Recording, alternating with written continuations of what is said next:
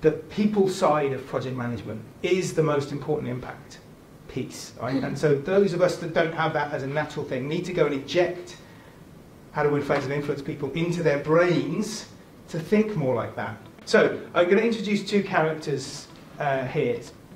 Sorry, John and Jill. So John is very much me at that stage just before the meningitis.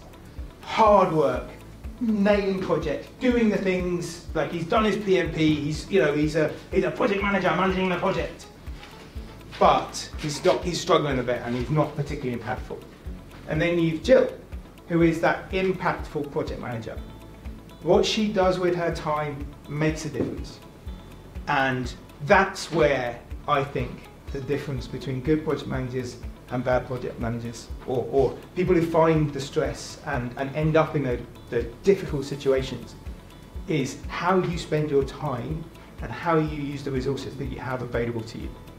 The people side of project management is the most important impact piece, right? And so those of us that don't have that as a natural thing need to go and inject how to win friends and influence people into their brains to think more like that, right? To be more about people and humanity. So yeah, I think there's an interesting point there. Like, find your weakness and fill it in, right? I know I'm slightly on the autistic spectrum. Like, I like detail, I like things to happen one after the other, but I kind of forced myself, because I thought it was going to be good for my career, to figure out how to understand people and how to work with people. And I still do it, almost as a little bit of a mechanical thing. And now it works and it becomes very much more natural when you've practiced it over time. But I think if you choose how you spend your time and how you can learn about things, that can make a big impact.